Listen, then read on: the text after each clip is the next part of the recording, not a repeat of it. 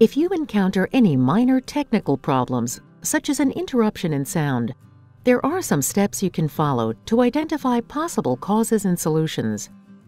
The first thing you should try is changing the batteries. If that doesn't solve the issue, then disassemble your Sonnet. To disassemble the Sonnet, first remove the battery pack cover. Next, take the batteries out of the frame. Then unplug the coil from the coil cable and unplug the coil cable from the control unit. Separate the battery pack frame and the control unit by pressing the tip of the release lever. Check each part for dirt, moisture, or signs of damage.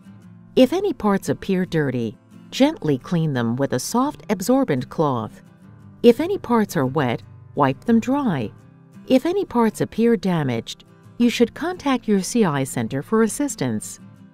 If you don't see any signs of damage, however, you can reassemble your audio processor. First, attach the battery pack frame to the control unit and note the mechanism that secures the control unit to the frame. Then plug the coil cable into the control unit. Note the correct orientation of the coil cable socket. Connect the coil cable to the DL coil. Next, insert the batteries with positive plus poles facing out. Finally, slide the battery pack cover over the frame. If cleaning and drying your audio processor doesn't solve the problem, use the speech processor test device to troubleshoot your audio processor.